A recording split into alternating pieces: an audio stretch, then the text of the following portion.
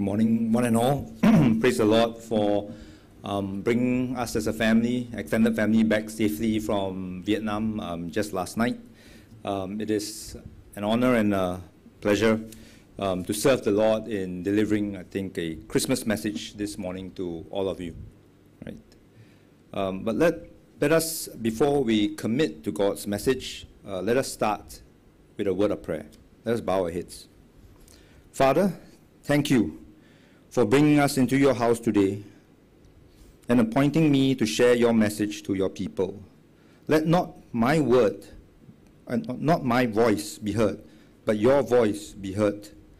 Give us your wisdom. Free our minds from the various distractions that has followed us during the week, and allow our hearts to be open to receive your message today. In Jesus' most holy and precious name we pray. Amen.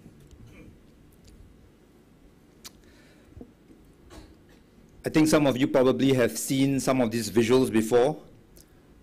Recently, the Straits Times did a full pictorial and editorial feature of what it means to look like Christmas. And I think this was probably a very important and attractive editorial angle that Straits Times wanted to write, because this is the first Christmas after a 2-year hiatus of COVID-19 restrictions. And in this article and editorial, the look of Christmas was equated to be about twinkling lights, magical pseudo-fake snowfalls, elaborate Christmas decorations, Christmas trees, of course, big, huge presents, and other Yuletide sights. There was then subsequently another article that asked, why are we drawn to all these hustles and bustles of this Christmas season? Is it the joy of spending money? Or is it the joy of or is it just enjoying the heartwarming, cozy atmosphere? Because, you know, for us in Singapore especially, it's a rainy season. It's a time where the temperature falls to probably below 25 degrees at times. And then you have, you know, this very cozy and warm atmosphere where you dine and feast over turkeys and roasted ham. So this is indeed how Christmas is largely celebrated and viewed today, with a very commercial approach and largely very optical, very superficial. A Japanese television reporter once was walking the streets of Ginza, you know, the famous Orchard Road of Tokyo, during the Christmas festive season. And much as it is here in Singapore and elsewhere in the world, Christmas shopping is a big commercial success in Japan. The reporter stopped people along and mall shoppers on the streets of Ginza asking, what is the meaning of Christmas? What do you know about Christmas? One lady responded, it's a time of giving presents. Another one said, it's a time for me to enjoy the year-end sales. Another one says, laughingly, and she admitted, I'm not really sure. Is that the day that Jesus died? Now, if you take it at that perspective, I must say that there is some truth in her answer reflecting how the world looks at Christmas. The purpose of our living today, it's all about material needs. It's all about a me-first, self-serving intent. But I do hope that all of us seated in this sanctuary know that that Christmas is actually the day when our Savior, Christ Jesus, was born. Just following on and staying close to my news articles, just this week, Straits Times wrote another article again, and this was about thinking differently about gifting. And upon reading this in Da Nang, I thought, hey, maybe I'll change the angle of my opening today. I thought it was so apt and relevant for God to use this article and to allow me to start today's message to us, looking at Christmas gifts differently. Because I'm sure a lot of us, especially the younger ones in the sanctuary, would be receiving a lot of Christmas gifts. So how do we look at Christmas gifts differently? Not at the physical gift, from the optics and the material needs that I mentioned today, but how should we look at it differently? And this starts with what was read in the scripture today about the promise that God made to David, as written in 2 Samuel chapter 7. It answers that Japanese reporter's question on what is the meaning of Christmas. Unless we understand King David's response to God's promise to him and why it was fulfilled by Jesus, the Son of David, the Son of God, we will not understand the true meaning of Christmas. You will not be able to appreciate and believe and accept God's Christmas gift to us. But before I get into sharing more about this gift, this promise, let us examine the scripture text again to read and unpack what led to God promising David and what was David's response. As was read in verse 1 and 2, David was very conscious of God's presence in his life. After David had become well settled in Jerusalem and was enjoying a period of peace, rest from his enemies, his thoughts turned to the idea of building a more permanent structure in which Lord could reside among his people. So here, visually, you can see the tent where God resided, the ark of the Lord resided, and then a comparison and David's concern about his own house compared to that of God. Now, a point here is that David's idea and comparison proves once again the true nature of David's faith, where he hungers to serve God even during good times, during peaceful times, during happy times. And this comes to mind something that just happened in Da Nang as well. As all of you have probably been following Andrew or Priscilla's Instagram or social media, you notice that we enjoyed a very accelerating, actually Alistair enjoyed a very accelerating jeep ride to the countrysides of Hoi An in Vietnam. And at the end of that tour, we of course had a dinner that was prearranged by the tour guide. And Mrs. Fee led us to give thanks before dinner. And after the tour at the end at night, the tour guide, Tan, he actually dropped me a message and he said, hey, thanks for everything. Could you share some pictures? But more importantly, I think he shared a message to me saying that I really learned something from you all today. I learned about how you all had this practice of giving thanks before dinner. It's so meaningful and wonderful for me. And I was kind of sharing with him that actually it's not a practice. It is our belief that we must thank God for all that we are blessed with during good times and bad times. And I was just sharing with him that, you know, it's a holiday, we're enjoying ourselves, the weather has been great. Unfortunately, I think Ken experienced the big rainfall the week before.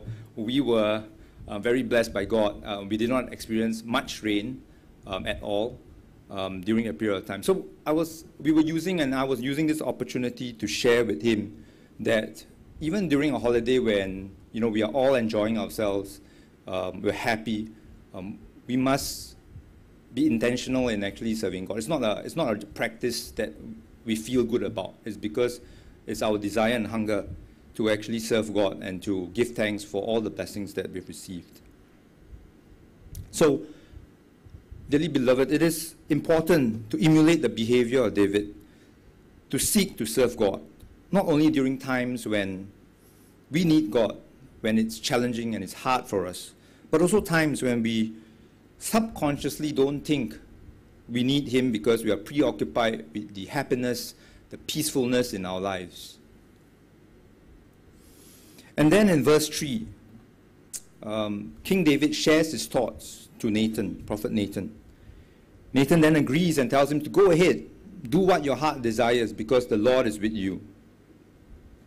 That's it. Nathan perhaps assumed it was what God might want because it sounded logical, it was righteous, God-centered. But that same night, when Nathan sought God's will on King David's plan, on the contrary, God validated David's plan with a different perspective. Sometimes, don't we also behave like Nathan, especially when it sounds right, it feels righteous, it feels like we are serving and honoring God? How often do we seek God's validation, evaluation, confirmation of our intended action and plan to serve Him? I know I'm guilty of that sometimes, especially in the corporate world, where you've done something before, it's tried and tested, it sounds right to you, it sounds like it's going to have an expected result. But how often do we actually commit it to the Lord in prayer before we actually act on it? Something for us to actually reflect about. And then as we move on into verse 4 and 7 to reveal God's true validation of David's concern about God's house, through Nathan, God first reminds David that, hey, I do not actually need a house during the Exodus. Remember that. And this reaches back to the history of God's early relationship with Israel. When the tribes came out of Egypt, the ark was housed in a tent and moved when the people moved. The virtue of the tent sanctuary was its mobility. They went where it went. This wilderness tradition was significant, for God didn't want them to lose the earthly pilgrimage aspect of their fellowship of God, as they had not settled in all the land that God has promised and wants them to be in. Now, a key clarification point here is that it does not mean that God does not want His house to be built in time to come. Rather, God forbids David to build it. God is telling David, you are not the one that I want you to build the house. Because, as is written in the 1 Corinthians chapter 22, verse 8, but the word of the Lord came to me, saying, Thou hast shed blood abundantly, and hast made great wars. Thou shalt not build an house unto my name, because thou hast shed much blood upon the earth in my sight. And further in Deuteronomy 12, chapter 12, verse 10 to 11, God says He will choose a place after giving the Israelites the land that they will inherit, giving them rest from their enemies, a place for them to worship Him. So God intends for His house, and God wants and instructs His house to be built, but not by David. So God is redirecting David's plan in His validation. He does not want David to build it, but He wants David to plan, prepare, receive the plans by God, to make many of the preparations. And this will be reflected in 1 Corinthians chapter 22 to 29. Choosing the site, gathering the materials, finding skilled craftsmen, and clearing the way with other officials to make the location of his house ready.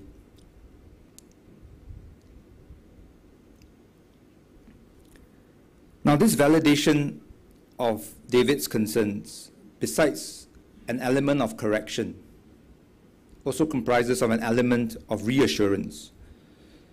It continues with God pointing out in verse 8 and 9 that the lack of a permanent place has not hindered God from being with David all the time, where he was moved from folding sheep to being appointed as the shepherd and ruler of his people by God, blessing Israel with the many triumphs over his enemies all this time. In verse 10, God then reassures and reaffirms to David the covenant or the promise that he had made with Abraham and Moses much earlier. And in Genesis chapter 12, it reads, "Now the Lord said to Abraham, go from your country and your kindred and your father's house to the land that I will show you. And I will make of you a great nation, and I will bless you and make your name great, so that you will be a blessing. I will bless those who bless you, and him who dishonors you I will curse. And in you all the families of the earth shall be blessed."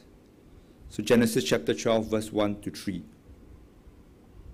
So this covenant that God had made with Abraham and Moses seeks to reassure David that he will make Israel a great nation again. He will make Israel a great nation, bless his descendants, bless all those who bless the Israelites, and destroy all those who seek to harm the Israelites. So church, validation from God not only comprises of a correction, but it also comprises of an element of reassurance and comfort that God's will and plan for us is to bless us with our interests at heart. So let me now reflect upon God's response to David's initial plan on building a temple. Let me tell you a story about a church that was once vandalized. It was early on a Sunday morning, just like all of us. The members of a congregation of a particular church entered into the sanctuary, and they were shocked to see their pastor standing in the middle of a complete mess. So apparently vandals have came the night before. They shattered the stained glass windows, overturned the pews. Up in front of the sanctuary above the altar, they spray painted 3 words in bright red: God is nowhere. The members of the congregation clearly were very anxious, shaken, shocked. The pastor urged them to stay and worship as they had planned. He told them to look at those 3 words above the altar again.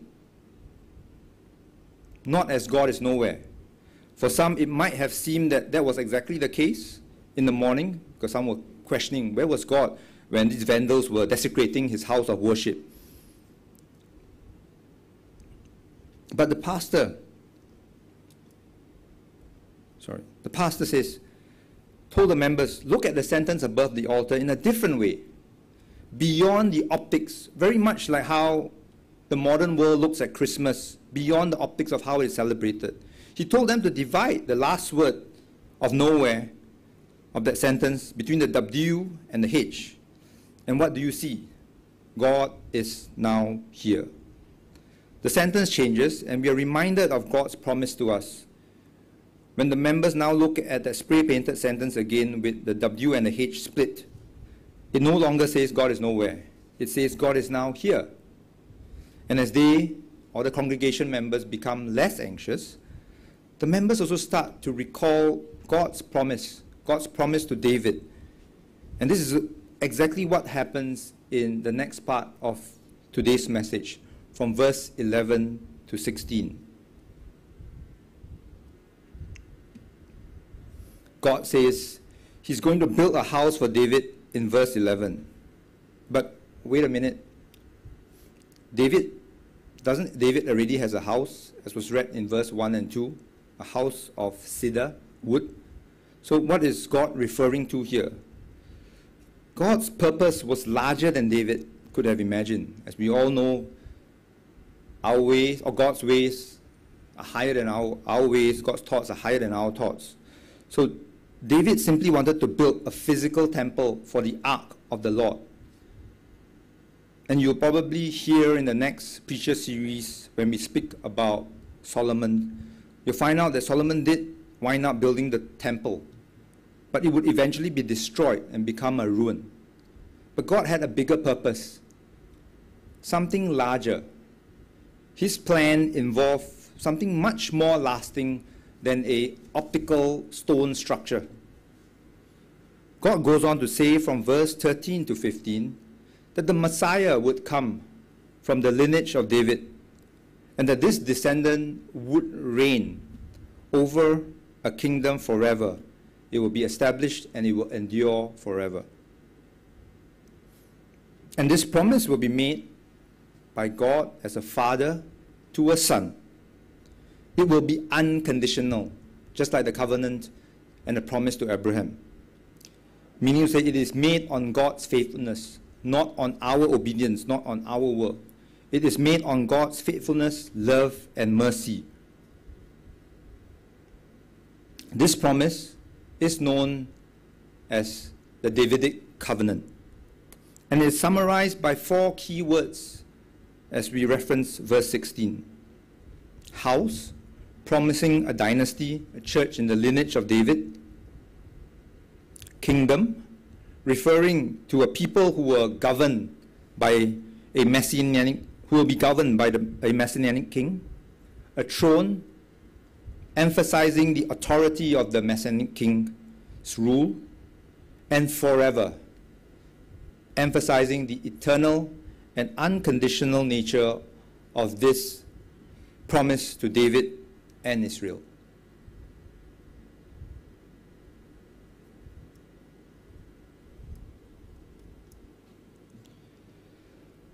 So, church, on Christmas, Jesus' birth marks the fulfillment of the Davidic covenant, together with his death and resurrection.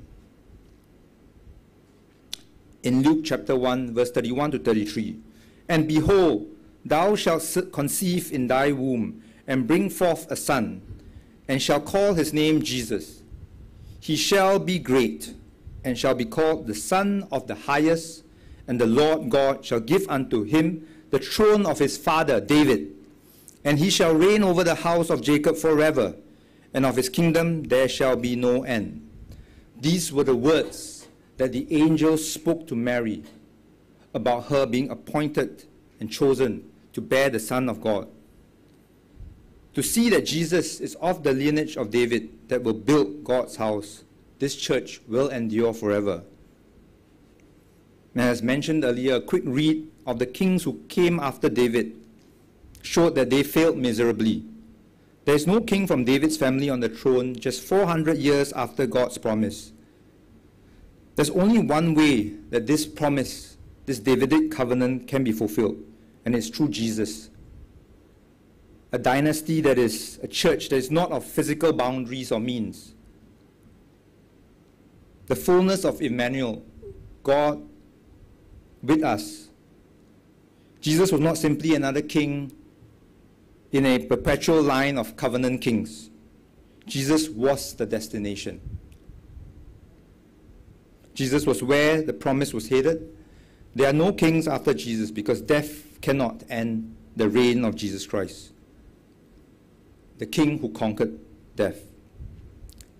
And in his reign, his rule extended beyond any long forgotten physical borders. As Christians, we no longer need an ark or a temple to worship the Lord because the Lord is accessible in every place. So, dearly beloved, we are a church today. We have a church today because God used David's family to bring Jesus Christ, the Savior, into the world on Christmas. Christmas is where we celebrate the coming of Jesus, the descendant of David, as the Savior of the world.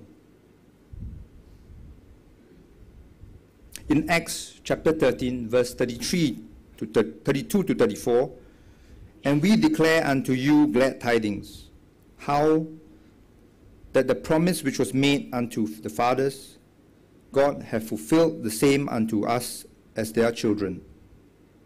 In that he hath raised up Jesus again, as it is also written in the second psalm, Thou art my God, my Son, this day have I begotten thee. And as concerning that he raised him up from the dead, now no more to return to corruption, he said on this wise, I will give you the sure mercies of David."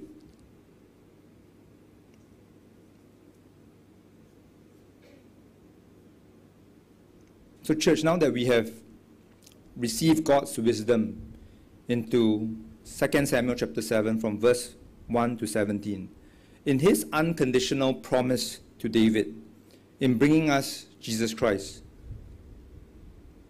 the Savior, into our world to be our Christmas gift, how should we respond and apply this new wisdom, or this wisdom that we have gained? Well, the way that David responded to this great promise in the rest of 2 Samuel chapter 7 is a good example for us today to examine it.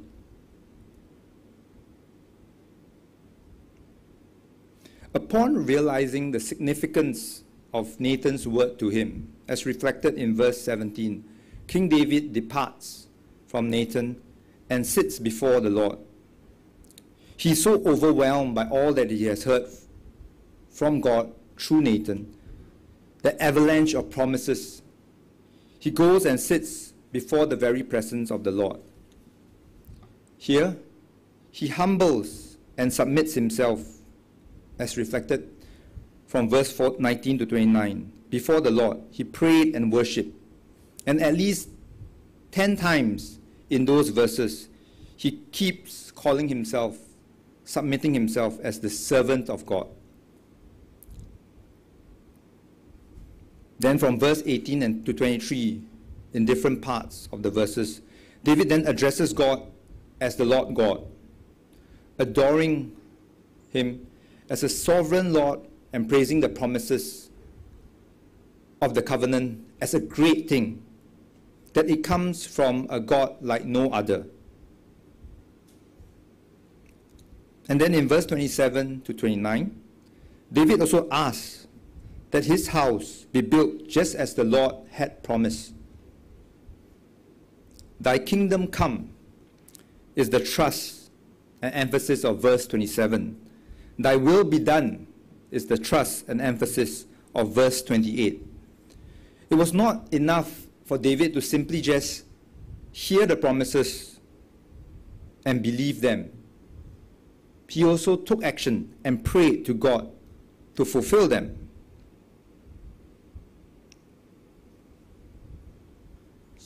So church, this Christmas, like David, let us sit before God in humility, praise, and express our faith in God's will and plan for us to be part of this church of Jesus Christ. Here I'd like to kind of pause for a while and probably share something quite close and quite vulnerable in my situation. Some of you might not know, I'm actually jobless now, right? So I'm actually in the midst of a career transition, I would say. Taking a career break, looking at what direction I want to actually continue on my career journey. So, many various factors clearly are in consideration. So after more than 20 years of climbing the corporate ladder and giving my all, because Nate always says that I work very hard and I'm never at home, I've decided to take 2 to 3 months of a break to decide where I want to actually move on in my career. The other thing as well, just to address it, don't get the wrong idea, I'm not thinking of going to pastoral work just yet. It's more to take stock and decide what to do next. Clearly I've got 3 mouths to feed as well. And it is through this taking stock and deciding what to do next that I believe I've experienced God's will and plan to follow David's example as a member of his church, as a servant of God's kingdom. It has been an intense 2 years in this new Southeast Asia regional role that I've been doing, reporting into a management team, a leadership team, a boss that, and also probably sharing a peer group who do not share the same values and work ethic as me. As I think we all learned during the leadership course led by and conducted by Elder Peter, I'm a firm believer of servant leadership, and I think that was what the leadership traits that our Lord Jesus Christ exemplified as well when he was on this earth. And I do believe that all of us, if we are, and myself included, we are appointed as a leader, we are appointed by God as a leader not to manage people and not to instruct people or delegate jobs. We've been appointed as a leader to serve others. And these values and work ethics, unfortunately, was not as commonly shared with the leadership team that, or with the team that I work with. That said, the business results for the portfolio under my jurisdiction was doing very well. It over-delivered, and my direct reports and me were working very well as a team, developing a very high-performance culture, we call it, amongst ourselves. But no matter how much we over-delivered, it was never enough. The bosses were always asking us, the leadership team that I was reporting to was always asking for more, to deliver more. And to make things more challenging, we were not given the resources as well as the support needed to fuel that additional growth and the additional delivery of targets that we need to, because we are not a prioritized market. But that said, I was happy that despite the challenges, with the leadership approach and mentality that I was bringing to the team, or my team, in contributing, developing and nurturing them, I could see that their response to me and my leadership style was also very encouraging. So throughout this time, I've been praying to God that should it be His will and His plan that I continue to stay on with this current company, and that I would humbly submit myself and follow. Then in August, late August, early September, a decision was made to restructure the company, removing the team members under me. And that was when I realized that with the new team structure, I will not be enabled or resourced enough to continually deliver and exemplify that servant leadership. I would not be able to effectively contribute to my team members, because I believe, like I said, I'm appointed as a leader to support them. And if I'm in a position where I'm not able to support them and to get the best out of them, I believe, God willing, and God's plan is for me to probably pivot and make a different career decision. So I kept praying and asking God to allow me to have an avenue amidst this restructure, if it is His will and plan, to take a break, to decide what to do next. And praise God, at the end, actually in the middle of September, with His provisions and blessings, I was able to establish an amicable arrangement with the boss, who clearly had a different perspective of how he wanted to lead the team, and was very supportive and understanding of the arrangements that I was requesting for. So I believe my calling is in the marketplace, to use what Christ has taught me, to exemplify His teachings, to reflect the nature of Christ in providing a vulnerability that reflects a confidence to say what needs to be said when mistakes are made. And that's why probably I don't like to play political games. But more importantly, I think, is to serve others in order to bring change and value to colleagues, partners, and peers. So today, by God's grace, I am exploring a couple of options. I'm praying about the future of my career with respect to these options, especially with bills to pay and, like I said, 3 mouths to feed. But just as David has shown, I need to remember and be reminded to submit to God to answer my prayers in a far greater way, and not in how I will look at things, and not in how I will see them, and not in how I will view my own house of cedar. So I will continue to seek God's kingdom to come and His will to be done in deciding the next steps of my career.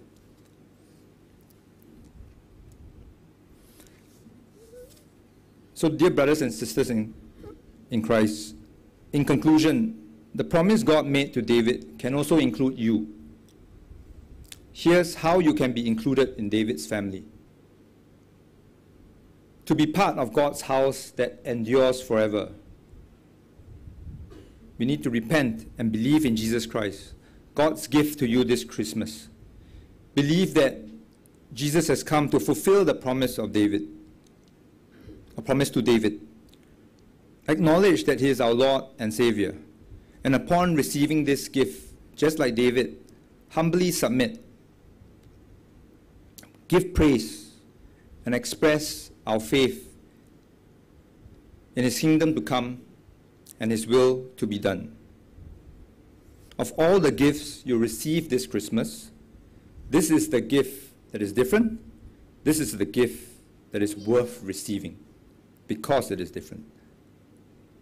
Let us bow our heads and go to the Lord in prayer. Almighty God, Heavenly Father, thank you for giving us your only Son, Jesus Christ, this Christmas, so that we may be allowed to enter into your kingdom and receive your blessings. Let us not get too distracted into the worldly celebrations of Christmas, the optical nature of Christmas that we are presented with, but rather allow us to follow Christ and receive the blessings of your kingdom that you had promised David, which will endure forever. In Jesus' most precious and holy name we pray. Amen.